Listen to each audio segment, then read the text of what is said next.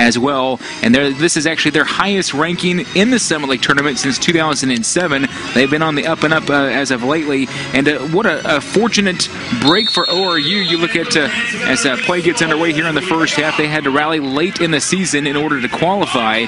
And right out of the gate, we see pressure and a goal out of the net right out of the gate here in the first 10 seconds. That's Touloute. That's Touloute that we were hyping up so much, and he delivered.